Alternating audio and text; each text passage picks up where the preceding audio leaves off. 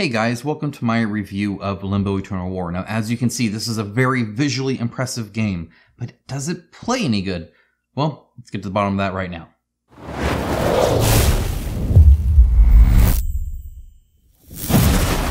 First things first, no index, garbage, right? Throw it in the trash. The fact that this is a board game miniature in a board game is just insane. It just doesn't happen. That's wrong. Everything I just said was wrong.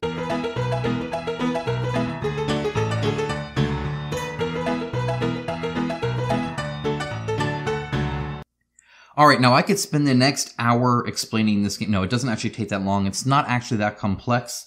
There's minutia in it, and we're going to get to that in a little bit. I will do a quick overview of how to play the game, but it'll be very, very basic. If there's a video to be made about learning how to play this game, it's not the review. It needs to be its own video. And that might be a thing that needs to happen. I don't know. They go on and let me know if that is something that maybe you want. Maybe I can put that together. It'd be a little bit of a work, but I might be able to do that for you. Anyway, as far as the review goes and what you need to know in context, and I'll explain everything as I go, you have minis. You have like an army here, and you can, you have your army and you can equip them with, different kind of buffs and a different deity each time, and you can essentially kind of customize your characters that way. Your troops, you can have various amounts. So you can have, 3 of these people and 3 of these, or 2 and 2, or 1 and 3, or, 3 and 2, or whatever it is. You can kind of customize that a little bit. You field them, bad guys start one side, good guys start another side, and then you fight. By fighting, what you do is you activate your people, so you go through and you kind of activate them, and when you do that, you can do 2 actions, and that can be an attacking once in your turn, or moving, and you get movement points or doing abilities. And then you have different abilities on your card, and they can be, they can be a swift where it doesn't take an action, or one that does take an action, or maybe a passive. All your characters have special stats and health and melee and ranged and defense and armor. You're rolling dice, you roll lots of dice, you do damage that way, you put the damage tokens on, you can debuff, you can do all that kind of stuff. A very typical skirmish game, by and large. There's also a fate pool here. This is probably one of the bigger differences here, is you have this fate crystals. And as you try and do these special moves, sometimes they'll cost fate. When they do, you actually give that to your opponent that can then eventually take it in and use it against you. So it's kind of this push-pull mechanic where you want to do your special ability, but then your opponent might be able to do theirs back, and so maybe you want to starve them. There's actually whole deities that you get where it can actually take fate from the pool so people can do less of that. You end up getting all these cards. You can play these cards that allow you to do all sorts of different things. Your whole deck is going to be unique. You can't even repeat them. So this is going to be a whole bunch of stuff. So you can draw cards and do stuff with this and do extra attacks and all that kind of cool, fancy stuff. There's the above ground stuff. There's the underground stuff. You have elevation. You have blocking terrain and difficult terrain like lava and water and stuff like that. That is pretty much it in a nutshell. That is pretty much all I'm going to explain here. I'll explain a little bit more as I go through, but that's what you're doing. You're kind of going through and you're dealing damage. Eventually you kill people, and then you can, win the game. Now there's various options of modes. You can do kind of a King of the Hill thing. You can do objective-based stuff. You can do deathmatch. You can actually do, more than 2 players if you even wanted to. There's all sorts of stuff you can do here. But that's really all I'm going to do. So, let's go ahead and get into the actual review now. Alright, so the first thing I want to point out, and really how I'm going to structure this review, is I'm going to go from your first experience down to your last. So I'm going to start with when you first get Limbo Eternal War, what do you see? And really what you see is this. One of the nice things, and a very positive for me, is a storage solution for painters. What I mean by that is, there's nothing grinding against this. There's no snap-in trays. There's nothing like that. All of the tray lids have these little dimples in it, these little divots that kind of just lightly press on the miniature, so there's not jostling around everywhere. But they freely come out, all of them do, in a very nice way that just makes it to where you can paint these beautifully and fit them right in there, and they'll look great. So that's a huge plus for me. It's also black. You know how much I like with the black ones. You're able to see the shape a lot more, so you can kind of see that there's like this spear thing here, maybe some wings here and that. And so you kind of know, okay, who might be there, right? In fact, it's this guy here. right? So you can kind of see that going in. When they're clear, it's a lot harder to see. And so I really like that they're black. They're actually, see how you don't hear that? Like, it's not crinkling like crazy right now. This is actually very good plastic. The storage solution here is quite good. There's not any spot for tokens. I mean, like there are. You're not overstuffing anything. You just put them underneath the tray because there's lots of empty space there. There's not like little divots or anything like that to put those in. But the miniature storage solution, and really the game as a whole, fits very nicely in the box. After you punch everything out, it works fine. In fact, there's more room to spare. All right, next I want to talk about just the component quality in general. And really, it's hit or miss. Overall, I'm very happy with it. There's a few little nuggets, though, that are really annoying, and it's like they're almost there, right? And so all these cards have kind of this nice linen finish on it, so you can kind of hear that, right? So there's a kind of a nice feel to it. It feels like a poker card, you know, like a typical bicycle card. With that linen finish, and just about the thickness too, they feel just like that. So you could bridge these probably pretty well. I don't suggest that though. The miniatures are gorgeous. I mean, I'll probably talk more about them in a second here, but miniatures look great. The art print on them, again, everything is clearly done. The writing is good. The colors work nicely. All of that's great. You get custom dice, and you get a ton of them. I mean, you get, like, I'm going to go ahead and look at all of these dice you get. You get enough for 2 players to have their own pools of dice, and that's awesome. That is not done a lot, even in skirmish games. And they're custom, too, so you got a nice little custom symbol there. More on that later, though. But you get all these things there. You get a first player token that's like this nice metal, you know, good-looking coin here, and this just looks great. To see who has initiative there. You get all these gems, and the gems are nice. You get tons of little gems. You get all of this stuff that looks quite good. And then you get stuff like these tokens here, which you'll notice are one-sided. So when you pour them out, I don't know what token this is. You have to flip it over and figure out what each one is. And that is super annoying. This is probably my biggest beef about the component quality. These tokens, by the way, they're nice. They don't really have big tags. They feel really good. They have that kind of linen finish on them as well. They're a good thickness, good cardstock quality, better than Kamon's Starcadia Quest. That's for sure. They beat the snot out of those. These are actually very good tokens, but that double-sidedness really sucks. So that's a bummer to see. And it just oddities like that. So for instance, Wrath over here, very cool miniature. His base is upside down. So you see how everybody's base angles up and his angles down? It's a convex versus concave. So that his angle's up like that. This should be flipped the other way. But they actually sculpted it that way. You can see it's hollow here. And so just, there's little things like that, and a lot of it's just kind of how indie Limbo Miniatures is doing this. I mean, this is their first board game, but everything else, honestly, besides the single-sided tokens, which does suck, besides the inverted base, which it's fine. It doesn't hurt me that. In fact, they actually kind of fit in kind of nice, right? Because it's kind of like tectonic plates, right? They're just like sitting in there, so it's not terrible there actually either.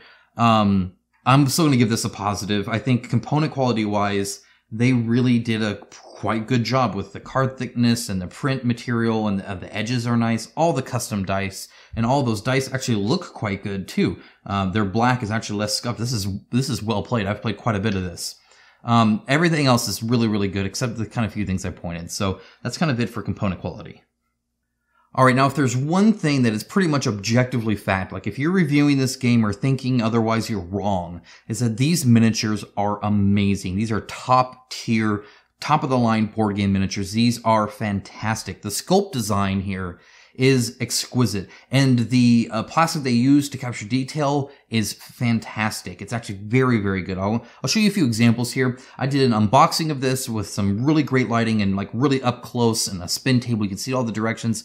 Perfect lighting and all that. So if you want to see that, link below to my unboxing. You can just skip to the end if you want to see the miniature section of that. It's always at the end of my unboxing videos where I show the miniatures really nice. I'm just going to talk about them real quick and pick them up real quick. But the fact that this is a board game miniature in a board game is just insane. It just doesn't happen. This is pushing you can understand now when I have this and then I get a Death May Die, command miniature guy, and it's just kind of standing there, why I can get disappointed, because this is what other board games are giving me now. And it's just insane. Like look, this is not something you're used to seeing. Just these crazy poses, these impressive kind of sculpt design. And it's topped off by some really good detail. So one of the things I always look for instance, are chains and whether or not the chain links actually are chain links. Well, there's not a chain in this game that doesn't look good. All the chain links look like chains. Imagine that. All the plates on here, nothing is blurred or nothing's looking bad. Nothing's not good. All the texture shows up well. It's just all good. And again, the poses here are just fantastic. Very, very, very well done. These miniatures are amazing. There's no ifs, ands, or buts. I kind of already showed you him. Here's Wrath. This is your Lord here. They're huge.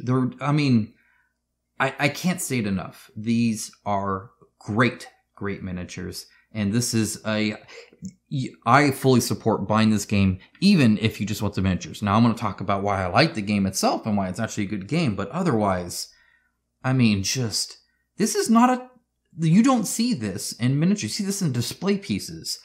This is like a pimped out display piece skirmish game.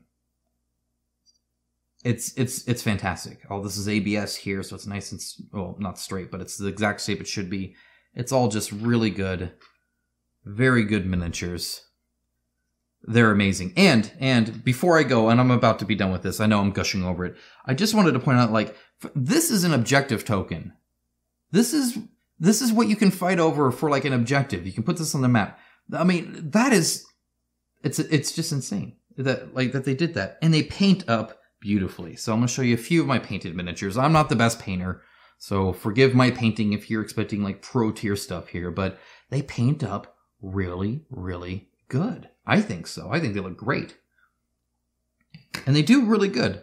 I got one more after this, but the scale is good. The proportions are good. There's no part in between her altar and her dress that it gets bad or anything like that. It all shows up well.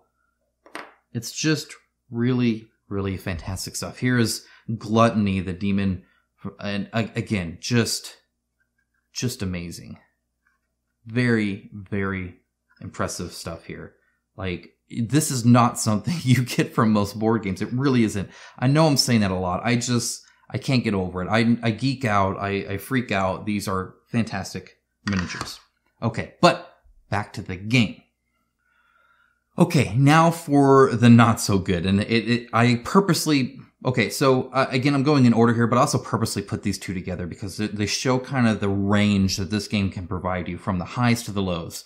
The lows being this rulebook. Now, I'm going to make a pitch here and throughout this whole video on how there is a fantastic game hidden behind a terrible rulebook. So let's get over that. First things first, no index, garbage, right? Throw it in the trash. Okay, don't actually need it, okay? But there's more here. Okay, so there's a lot of formatting errors, just basic, you would get docked on this if you turn this in as a high school paper, no, that's college or something.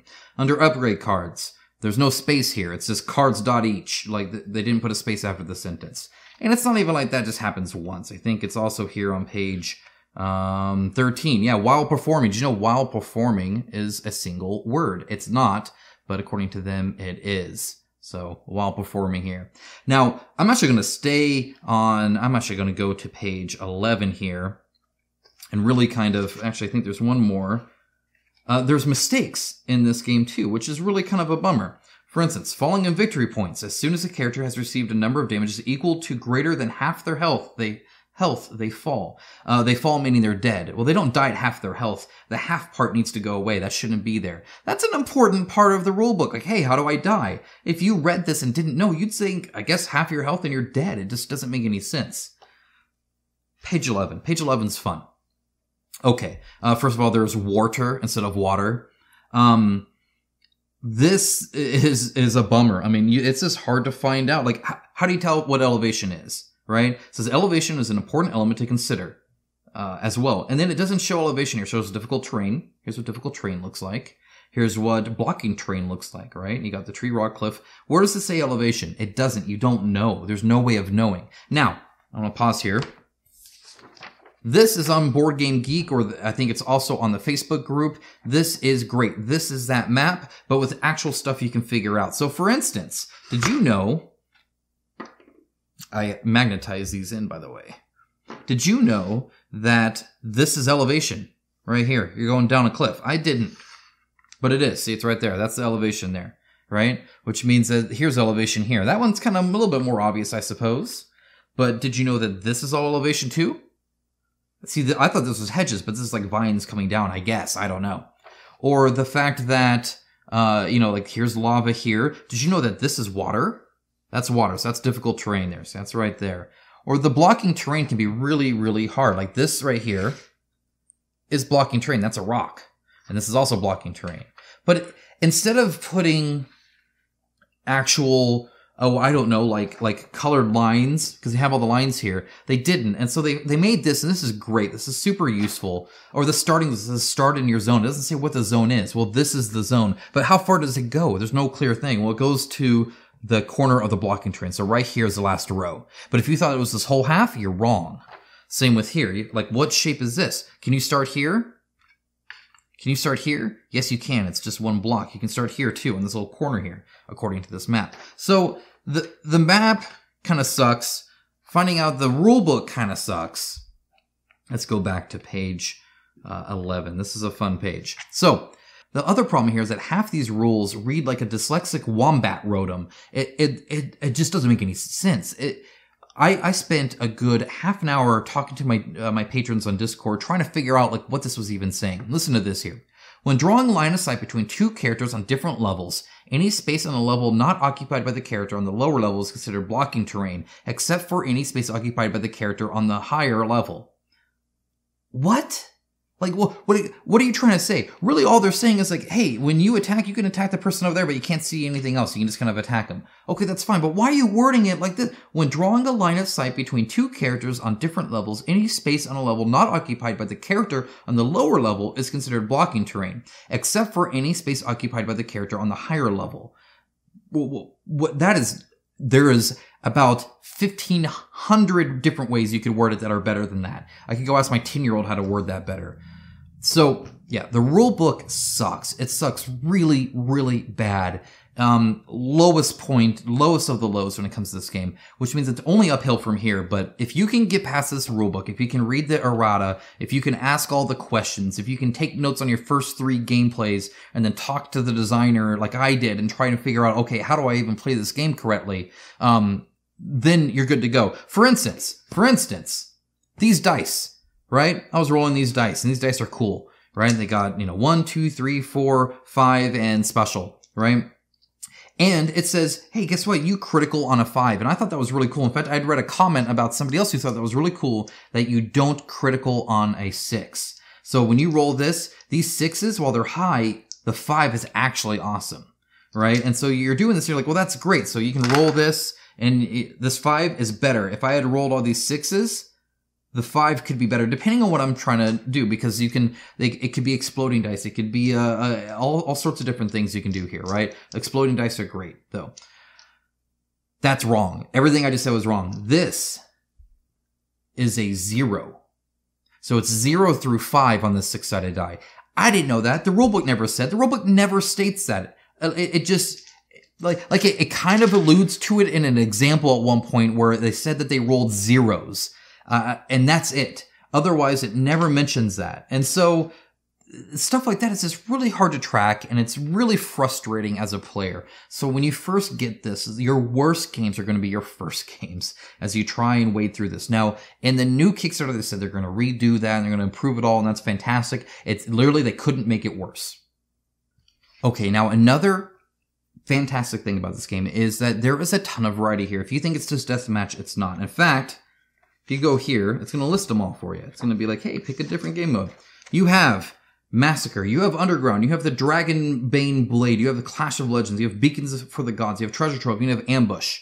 Okay, and then you can come back here and actually read about them and what they do, and it's all great. And so you can do massacre, that's typical deathmatch, right? You can do underground, where you're playing with the underground, and you have different portals that can go underground. You can come up the other way, or I had one where I was like trying to invade them from the back, and so they sent some people back there, and we were kind of fighting on different levels there, which is kind of cool. You could play a game if you wanted to of just the underground. You can have objectives in the underground and above ground where you have to split your armies. So you have like a mini war there and then a major war up here because the large guys can't go down there. You have the Dragonbane Blade where you place this Dragonbane Blade and then whoever gets it, then it has it buffed and then they do extra damage. But then if you kill them, they get it. Or you can have the Clash of Legends where you have different points based off of the rank of the people, and people can become legendary and then they're stronger but they're worth more. Beacon for the Gods, Treasure Trove, wait, there's no ambush. Again, this rulebook sucks. So here it's gonna even tease you. Oh look, there's ambush. That's what. No, there's not. At least if there is, it doesn't exist in the back of the book. So lots of awesome variety there. In spite of the rulebook's faults, you can play this game in a ton of different ways. You can do objective based where you're going after the mission tokens, or you're trying to control different areas. So you can have these altars around and you're just trying to control different altars. So it's kind of like a King of the Hill with multiple hills. And then you're just trying to fight over that. There's all sorts of different ways you can do it. And they're all actually a lot of fun. It changes the experience a lot, and it just breathes new life into this game over and over again. Okay, now another positive thing, and this is the case for a lot of skirmish games, but not all, is that the setup time is very fast, as long as you know the team that you want. Picking the team can obviously take a long time, especially if you're trying different things. But normally, it's kind of like deck building, where you're kind of thinking of a plan. Oh, I want to do this, I want to do that, and I'll talk more about that, I guess, later. But really, the setup time here is very quick. You got the board, you got the tokens, you got the gems, you lay it on the tiles. The underground tiles, the rulebook doesn't tell you, but you can just lay them out however you want. It doesn't matter. You can make whatever map you want, as long as you have the 2 entry points. And then you're good to go. You start rolling dice, you start moving, and that's it. So the setup time is very, very quick, which means you can get it to the table on a whim. Okay, now I want to talk a little bit about the hero cards themselves, or the unit cards themselves, and just how unique they are. This is a huge positive here, because it's not just that they have different stats, but they are truly unique.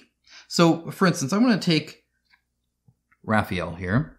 I'm going to make sure that you can see what it is I'm looking at. Let me kind of get a little bit closer. There you go. I think you can see that pretty good. Okay, so here you have Raphael, or Raphael, or whatever it is. I don't know what her name is. Anyway, you have here Guardian, Holy, Human, and then a Technomancer. And then you have her health of 21, her attack of 4, her defense of 3, her armor of 2, and her movement of 4. All of this is unique. All of this matters. These words up here matter based off some rules, based off other cards, based off cards you can play. Then down here you have kind of their different things you can do. So she can channel, or she can gain advantage. Then she has all this stuff here where she can wound on a critical, she can reach, so she can move farther, she can pierce one through armor, she's immune to effects, she can fly, she's huge, and she has deadly 2, which means you're timesing 2 her damage. And then her cost of 14 and her rank. So all of that's unique, but then even more, all of these are as well. So I kind of talked about how these are all different. So this is an action you have to take. It takes one of your 2 actions when it's filled out, and then 2 passives. But if you read like Blade Cyclone, it's going to cost 3 fate, and it says each character Raphael threatens takes X dice of damage, where X equals her attack plus 1. Reduce each character's armor by her pierce value while resolving this ability. So she can just spin around with her blades and attack everybody. Again, super cool, right? Then you have Gluttony, and again, he has all different stuff everywhere. Look at 30 health, but 0 armor. So, but 4 defense. And then he has Beast, which makes him really strong. Same with Brood. Both of those are huge. And then he only has huge reach and daze, and he can only focus.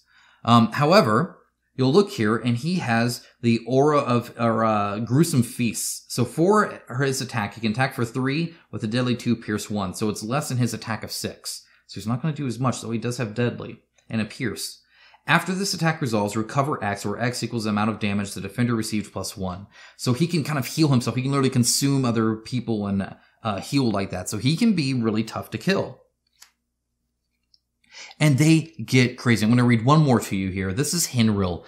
And if you want to know just how unique these units are and how You can tell kind of the depth of the theory crafting you can do with them. Again, he's a hunter, human, rogue, marksman. We're going to get to the cards there in a second. But you have Blessed Bolt for 2. You have Concentrated Ward. And then you have this Break the Seal. I want to read Break the Seal to you. This is a reactionary thing here. When Hinro's health is equal or less than 2, so in other words, when he's really low on health, right, he starts with 7, then recover 2, so you get to actually recover some health. You get to do an attack plus 3, and you cannot use ranged weapons. So suddenly his crossbow, he's not using anymore. He has a defense plus 1, a speed plus 1, and he places a wound token on himself, and he cannot use the trait human for the rest of the game. So he loses a human trait. In other words, this character and his lore and all that, he's no longer human. He gets this kind of like crazy, I don't know if it's like a demon form or what. I haven't read his lore quite yet. But that Break the Seal where suddenly once he gets hurt enough, he just reacts and just explodes in this huge amount of power is crazy cool, super unique. And again, when you're playing him, that's going to be a totally different experience on how you deal with him. You're going to want to kill him dead because if you don't, he's going to hit you hard. That kind of stuff is just all throughout this. All of these units are good. Elidarieth, fantastic ranged unit, right? Veronica, very, very good at dealing damage and shielding people. Betrogard, this dude is a walking tank. All of these guys are cool. The Rose's Thorns, all of the Rose Knights here benefit from each other. So if some fall, the others get buffed and they all interact together like that. This is just really, really fantastic unit design. In my opinion, this is more unique than Mythic Battles Pantheon. This is more unique than all of those. These are really, really good because each one stands on its own. It's not like, oh, there's some standout ones. I could have picked any cards and talked about how different they are and the strategies you can do with them. This guy here, I just use him as a debuff. He's just walking around, his aura is just debuffing people. Again, tons and tons of stuff here. Okay, next up I want to talk about just the amount of customization. This is another huge plus. When I talked about knowing your army, I'm going to explain why, because of all the different choices that you have here. So, step 1 is to pick how many points you have, right? So here's all the points, right, that you're kind of picking, like, Veronica here is 12 points, and Elidarieth here is 9 points, and then you get something like the Shield Guard, who for 1 is 5, for 2 is 9, so you saved a point there, and then for 3 is 13, right, so depending on how many you want to deploy there. But then picking how many heroes you have, you always have to have a lord, but what lord you want, and then how many troops you want, you can change that. I'm going to change the focus here a little bit to go back. All right. But it's more than that. Then you also can pick a deity, and there are multiple deities you can pick from, and all of them kind of change. So here's a neutral guy. Rulebook doesn't tell you that, but purple's neutral. You have these bad guys, and you have these good deities. And depending on which one you pick, again, they change what you're doing a ton. All of these act different. This trickster guy, you can use other people's abilities. So if you use an ability, they can do that. If you use a holy ability, that demon can use that holy ability later, because you get to ignore it. It's an evil, evil trickster card. So all of these are different. So then you pick that. Then you can pick your units, and you can have as many or as few as you want because, first of all, you're choosing the points. But then you also have these kind of equipment kind of cards or enhancement cards. So this is a favored one. It's for the light side only. For a hero lord only, this character gains a holy trait. And when this character activates, if you have fewer fate in your pool than your opponent, shift 1 fate to your pool. So you can gain fate, plus you gain holy. Why'd you want to gain holy? Well, maybe you want to be able to use Polymorphous, or Polymorph, which only works for holy units. So you can make a non-holy unit that's normally not holy through that.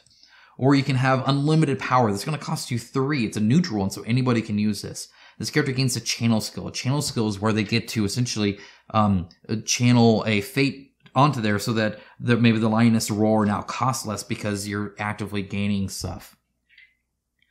So you can do stuff like that. There's all these different ones that you can do. There's Adamantium Augment for 2. This character or group gains Pierce 2 during melee attacks. So suddenly you have a Pierce 2. And again, they gain Pierce 2. So if you already had Pierce 2, suddenly you're at Pierce 4, you can pierce through all of his defense. Well, I guess it's armor, but either way, you can like really just kind of get at people that would normally be hard to hit. Gouge is pretty defensive, so that'd be great against him. And so you can do all of these. And so you might have shield guards, which are normally not super attacky, and then suddenly make them these walking machines. So a shield guard with that is much different than a shield guard with something else.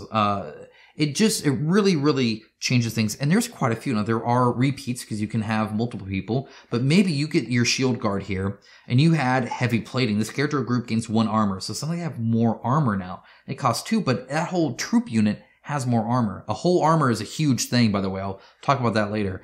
But, embracing unlife. This character group gains the undead trait and immune. So suddenly they're immune to different things. And in fact, sometimes you can even like bring it back battle hardened where they gain accuracy. I mean, there's all of these disciplined where they get the command skills. So suddenly you can command troops and buff up your troops more. There's all natural leaders, all of these different ones that you can do, survival instincts. That you can combine with that. So you are picking the points, you are picking the map, you're picking your position on the map when you deploy them, you're picking your deity, you're picking your units, you're picking your buffs here, and you're picking 20 of these cards. And again, they kind of depend on who they work for, right? This only works for a beast. This works for anybody. This only works for a holy unit.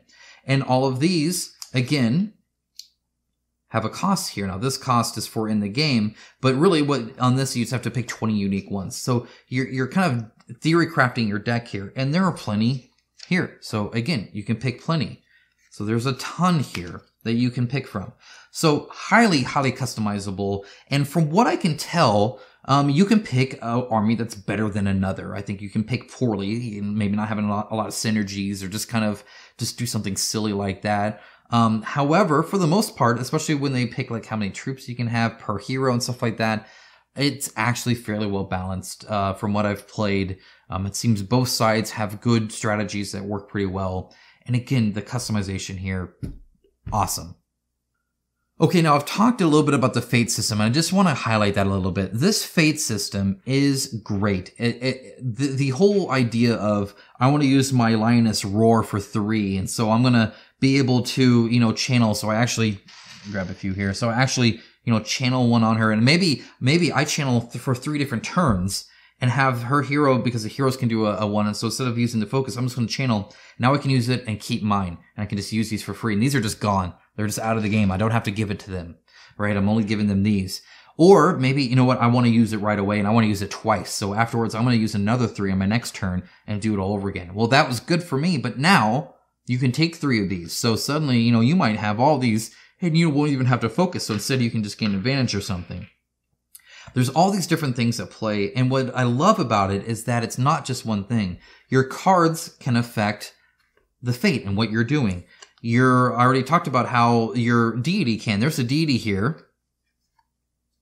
I think it's in a, so when I was playing, I saved a deck. But anyway, where they get to actively take them out of the game.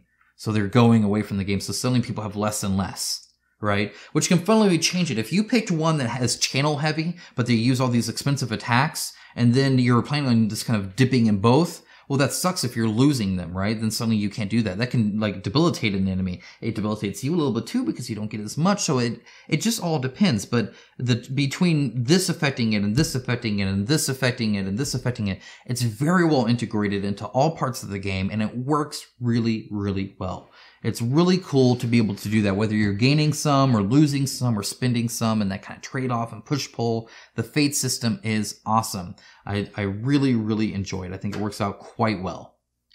Additionally, one of the other good things I didn't mention about it is there's a bidding system. So starting first is huge. For instance, let's say we're right here, okay? Now, and I'm right here.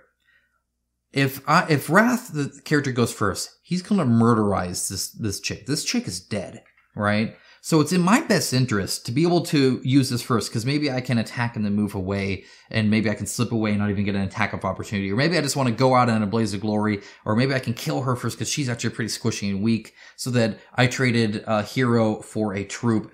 Very good deal, even if she dies. I want to get that first. Of course, the Wrath character, the person playing him, really wants this, so they can just pulverize this person and keep their kind of weak hero and be able to actually attack her. Or maybe they want to use her first and actually just save Wrath and to see what happens. So there's a lot of strategy there, of course, but whoever gets this token, you really want this token. Generally speaking, it's something you want to fight for, though not always. And that's what's great. So everybody starts with 3. Each team does. And you secretly either spend 1, 2, or 3 of your gems to get this token. And a tie, it's the person who doesn't have it. So let's say I really want it. And let's say they really want it. So we're probably both going to bid high, right? Maybe I bid all 3. Now, the difference between the bid, you have to give to the other person, whoever won. So if I bid 3 and they bid nothing, I have to give them all 3 of mine. Suddenly they gained 3 gems. So I made them more stronger, but I got the initiative. So I really, really want it. But maybe I don't want to give them all 3. So maybe I can win with just 2. So I'm just going to do 2. That way I still have 1 if nothing else. And then maybe I won with 2. Or maybe, oh, they did 3. Now I lost it. So that bidding concept of not only are you just secretly deciding who gets the initiative at the start of each round, but the concept that you're going to have to benefit the other person if you overbid. So you don't want to go on. Sometimes if you just want gems and the gems are more important than that, or the fate is more important than the token, you're just going to bid nothing and hope that they bid high. And a lot of times that also, you get kind of almost that poker thing where you're like, well, I want them to believe I really want it. Right, so maybe I'm struggling to decide, and I really don't. I picked long ago. I wasn't going to put anything down, but you kind of do that different thing. It's a great little touch, and again, another way to interact with the fate gems. All right, now I want to talk a little bit about these cards, because these fate cards are, again, very good, and they're really, really nice. You can play them when it's not your turn sometimes. There are times where you can enchant or do something else, but they also just work out really good. You can do so much with this. This really changes it. For instance, polymorph. Enchant a character of equal or lower rank within 3 in sight. X equals 1 plus the character's rank. Okay, so you're going to enchant another character, right? This one you're going to want to enchant another team character. Enchant. Your base attack and armor value is 0. Your base defense and speed value is 0. When the activation phase ends, discard this card. They actually gave you a miniature of a sheep. So you pretty much just sheep them. So you could actually, because it's equal or lower rank. So if you played this, if you made Veronica here holy, right, like this one, now suddenly she can make Wrath a sheep. So for the next turn, he's a sheep. He's super weak. He can't hurt anybody. And you just made this giant demon lord into a sheep. It's hilarious. It's fantastic. Stuff like that's cool. Maybe courage. Again, maybe you made a human deck, right? Like this one, there's actually quite a few humans. Human, human, human. And actually Veronica, human as well. Courage. When you would gain a Bane, ignore it, and then recover 3. So you just turn the tide. Somebody just hurt you and gained a Bane. But you know what? You play this card, right? It's a reaction card for nothing. And then suddenly, guess what? You actually healed instead, and you don't even get the Bane. Learn from the past. This is for humans. Again, human, human, human, human. So you can kind of double dip in these human things. Play Learn from the Past as a copy of any fake card in your discard pile, where X equals that card's cost plus 1, which means you can polymorph twice with Learn from the Past. So if you have a whole bunch of heroes that are holy, you got it.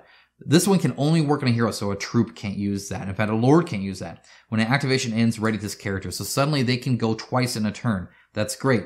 Defensive stance for a guardian like Veronica, but you couldn't use this for Eldrith. When you are attacked, boost defense self. The attacker gains disadvantage during this attack. So suddenly, they win an attack. Oh, I'm going to squish this character, right? And then suddenly, they gain a disadvantage, plus you're boosted in defense. So suddenly, guess what? You got a defensive stance. Now, I said they can use that one, but Eldrith is a beast. And a beast can do this, where they can do an attack, even if you've already attacked this activation. Bam, you attacked twice. That's huge. Poking the Bear. When you take 3 or more damage in a single attack, ready your character or squad car. Again, you can ready your entire thing again. The Knight's Challenge. All of these things are interesting and cool and different. They are really, really good, and I really enjoy them. I think they work quite well. Now, there is a bit of a bummer here, and just a bit. As good as these are, you tend to play the same ones over and over again. Why is that? For the most part, if you don't have any humans, right, then you're not going to play a whole bunch of human ones. But this is a deck of 20. You have to have 20. This is 20. This is all of the cards, which means another 20 would go away. You know, maybe right about there. That looks pretty close. Maybe 2 more in here.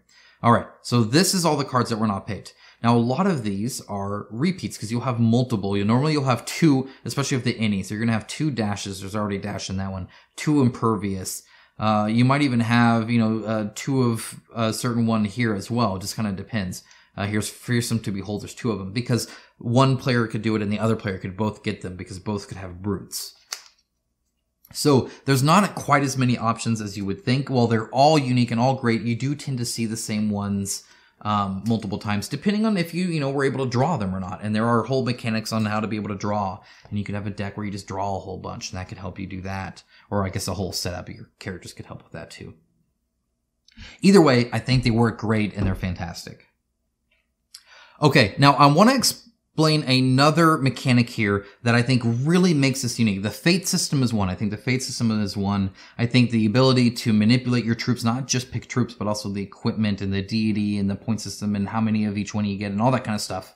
But is the advantage and disadvantage system. So let me kind of explain that a little bit. So let's say these two are going to fight. Okay, so they're going to fight to the death, of course. There's no other way. Now, they can both gain advantage and disadvantage. So maybe he gained a point of advantage, but 2 points of disadvantage, right? And then she only gained 1 point of advantage, right? So that's -1, so a disadvantage, and a +1. So it's 1 advantage versus 1 disadvantage. So they definitely have advantage. All you're trying to see is if it's an advantageous attack or a disadvantageous attack. And what's the difference? Well, the difference is not anything in particular. So let's say that her attack, I don't even have her card here. Let's say her attack is 3, okay? For every point of advantage or disadvantage, you're going to gain 1. So if it's let's say it's an advantage of 2, you're going to gain 2 dice, okay? Let's say it's a disadvantage of 2, you're going to gain 2 dice. Now, why would you roll more dice for a disadvantage attack? Well, let me explain. So either way, advantage or disadvantage, you're rolling 2 more dice. Now, nothing about your attack ever changes. What I mean by that is her 3 dice are all that are ever going to be there unless you explode dice.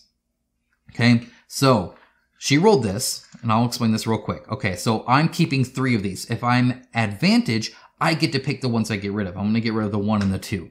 So I'm going to keep the 5, 2, and 3, and I'm going to explode that to add another die to my 5, which is another 5. And again, so that wasn't really a good roll, but whatever, a 3. Okay, that's not my attack. That's a good attack, right? Let's reverse that and say that I had disadvantage. Disadvantage the other person picks. So they're going to pick the 5 and the 3. Now look at my attack. Same 3 dice. I'm always doing 3. But if you have disadvantage, the enemy player gets to pick what you get rid of. If you're advantage, you get to pick. And that is huge. You saw the difference there. The difference between these two rolls is massive. It is such an appreciable difference that it feels huge. Now, when I first read this, I was kind of concerned. I was like, I don't like the idea of always getting, like, if I'm advantaged, just let me keep the dice. Why would I almost felt like I should, lose dice at disadvantage and gain dice at advantage, but I honestly like always rolling the dice. And again, if you rolled good, if these were all 5s, getting rid of 2, it doesn't really matter, right? If you rolled good, you rolled good. In this case, I had a lucky 5 with another explosion dice, and I had some low ones as well. That's when it really matters. So sometimes it kind of averages out. It kind of depends still on your roll, obviously, but you really get to manipulate it there in a very good way to where you can really change the value of that attack a ton.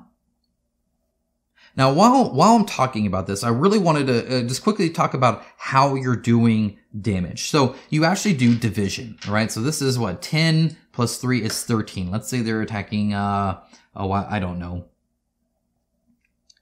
Let's see. Let's go ahead and do.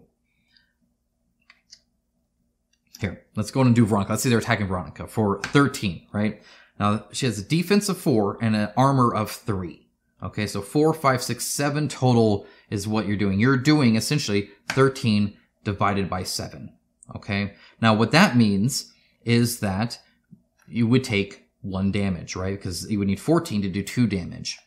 And all those others are lost. It's kind of what that goes for. Now, the reason that's a big deal is because that means that each one of these armor or each one of these defense are huge, which means if you have a Pierce 2, that's huge. Adding a Pierce 2 is huge. If it was a Pierce 2, that means it would be 4, 5. And so suddenly you're doing 2 damage instead of 3. If you have deadly as well, so if you do a pierce on a deadly, you're doubling that. So instead of 2, you're doing 4 damage. So with this attack, suddenly with 1 armor off or 2 armor off and deadly, you're doing 4 damage versus 1. So the division, I think, is actually really good. It's quite easy to do. It's not super advanced. You get the hang of it very quickly on what the damage is, because you're not doing anything crazy here. And it makes it to where these pierces, it makes it to where these armor points, just a single one is so big, or a defense one is so big, that it's really, really important, because it makes a big difference. It can be the difference between 1 damage and 3 damage, which for this is big, especially if you get to the multiple, right? I mean, once you get to a big roll, when you got a whole bunch going on there, that can really hurt you. But if you're dividing by a bigger number, that's very appreciable versus just a straight minus. So the upgrades are very impactful because of that, and something I actually really like, and again, helps make it unique. Now, I just want to say, and I've mentioned this a few times, that I really do appreciate the amount, or I guess the various types of abilities that you have, specifically when it just comes to these symbols here. I've kind of talked about it a little bit, but the fact that you have to take an action versus a protection, or a passive versus a reaction, versus a swift is what they call this. So her lioness roar, it costs 3, which is expensive, but guess what? You can just do it, right? Because it doesn't actually take a action, so it's not one of your 2 actions. So you can do that in addition to attacking and moving, which makes it quite cool. Additionally, heroes and above get to do one of these for free. Normally, for instance, you have the shield guard on a troop, and they can guard or they can focus, which is great, but it would take one of their actions. However, a hero above can do it for free. So you can go ahead and focus and gain that advantage. You can do the lioness roar, and then you can do the savage pounce. And notice the savage pounce does not have attack bolded, which means it doesn't count as your attack. So then you could do an attack after that if you're not actually spending it.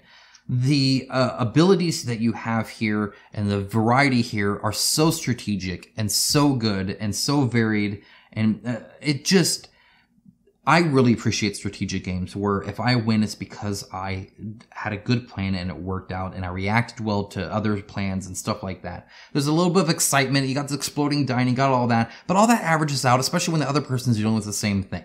So it just kind of all averages out, and it ends up being just, who designed a better team and played their cards better and did the different abilities that kind of work together well. And you can really do that. Like the shield guard, get a shield token on them, but then they can give it to another person they're adjacent to. So they can kind of like take the brunt of it, right? And be like, here, I'll help protect you. So having your lord protected by them is huge, but maybe you want to protect their weak character instead. There's all these different options and all these different abilities here that really just make this a really, really entertaining game to do. And there's tons of different ways just to play a single character. All right, now a little bit of negativity here again. There could be more map options. There's this one and there's the reverse, which is just kind of the same kind of thing. It's laid out a bit different. There's definitely different paths and lanes and zones and stuff like that. And it's like all winter, so it looks a lot different as well. Plus you have the underground, but still having more varied things would be kind of interesting. Maybe one that has a lot of different elevation or multiple sets of elevation, or ones that are really just straight lines. So you kind of have to pick a lane and then you can't get out of that lane. Would be kind of cool. Impassable walls or something like that. Or maybe just lava in between. So you have to, but you might take damage for it. So for a flyer, there are tons of different ways you can do maps, and I think different maps would definitely be welcome here. Additionally, the cardboard here is actually quite thin, and you do get a little bit of warpage from that. So it's good cardboard, but you can kind of see the bend a little bit even. And so it kind of has a little bit of a wobble. It's not major, but it is quite thin, and I would have liked to see maybe some better card stock used. It's okay, but it could definitely improve.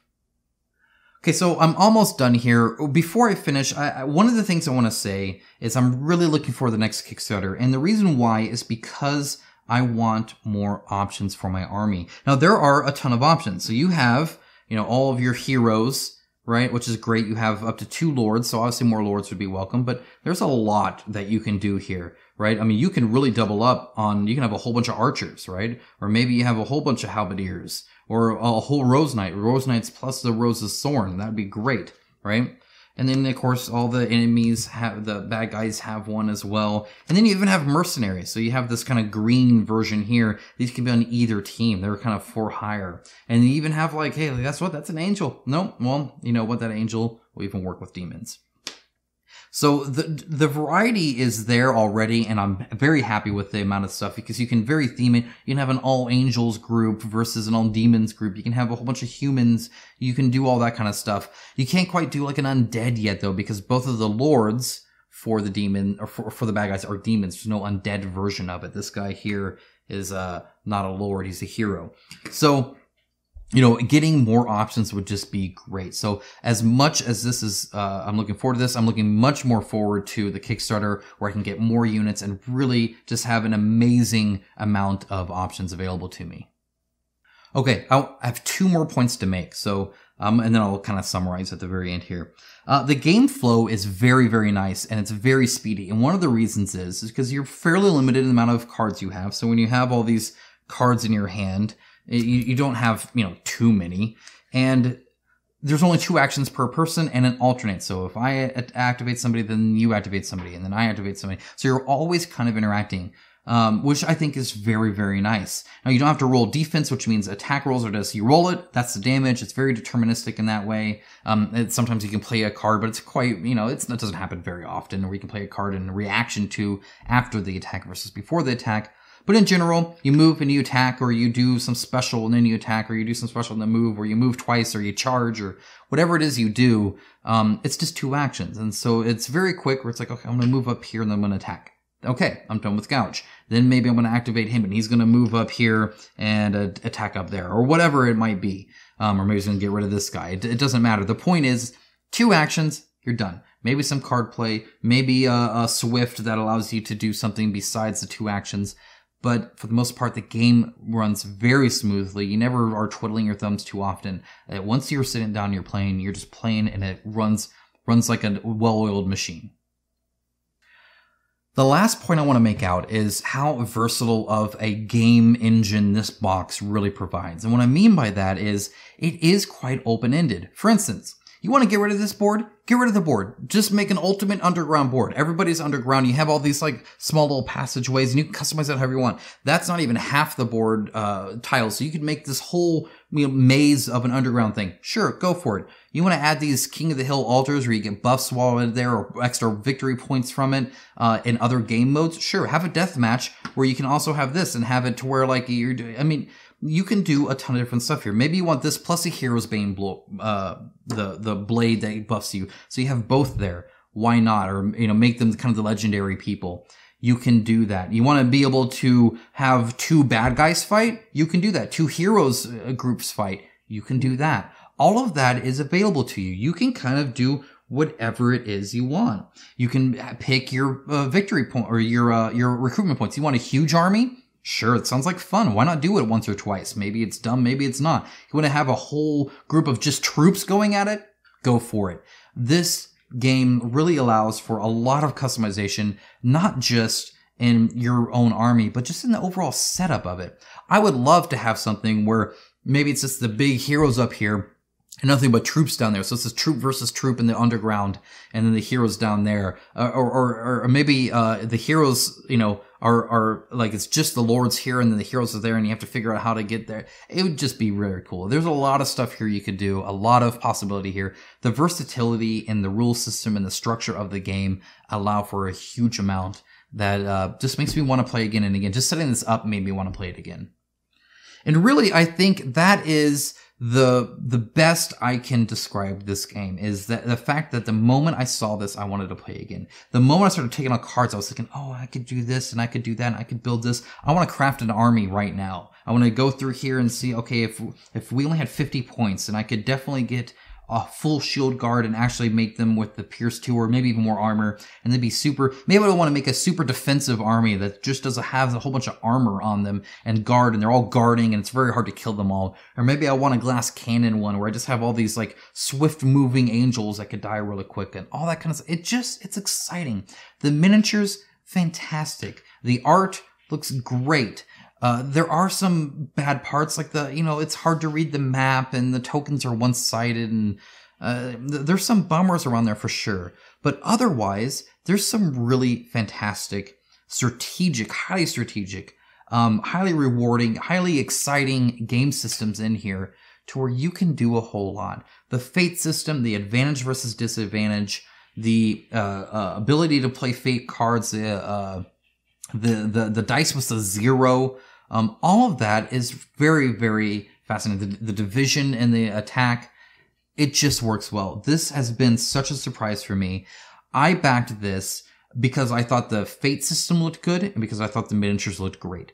That's literally it. That's what it took for me. Obviously, I knew I'd be safe because if nothing else, I'd paint the miniatures and be happy. And I thought the fate system, because I love push-pull mechanics. I love the kind of press your luck mechanics that provides, where you're kind of have a shared resource system there. So that excited me. I didn't understand the advantage, disadvantage. I didn't really understand the division or the amount of complexity here. Once I got the rules down and once we really started playing this game, it has been a huge hit, and I cannot wait for the next Kickstarter. I will be one of the first backers there for sure. Literally, this is in the running for my game of the year. Again, once you get these rules down, once you get that terrible rule book down, it is great. There's not really anything else I can say about that. If you have any questions, feel free to ask them. If you have any rules questions, again, feel free to ask them. I've asked a lot myself. Hopefully I can help you out there. It is a little wonky there. Once they get that new rulebook out, I can guarantee this is going to be a game that a lot of people are going to really appreciate. All right, but that's it for me, guys. I hope you enjoyed the review. I know it's extra long. I know it's detailed. It's just, I don't know any other way to review a game except to give you plenty of examples and say every single thing because I don't want to leave anything out. So hopefully I answered all your questions here. Again, if you have any others, feel free to put them in the comments below. If you appreciated the video and the effort I took into explaining everything and showing you all this, feel free to press a like. That always helps the channel out, that helps the video out, helps me out, and it makes me feel warm and fuzzy inside. As always, a huge thank you to my patrons and my YouTube members. You guys rock. You guys make all this kind of stuff possible so that I can purchase these risky indie games like this and then find these hidden treasures that I love so much. Literally, like, this would not be a thing. I wouldn't be able just to back something that might not even work out too well without your guys' support. So thank you so much for that. And as always, I will talk to you very soon.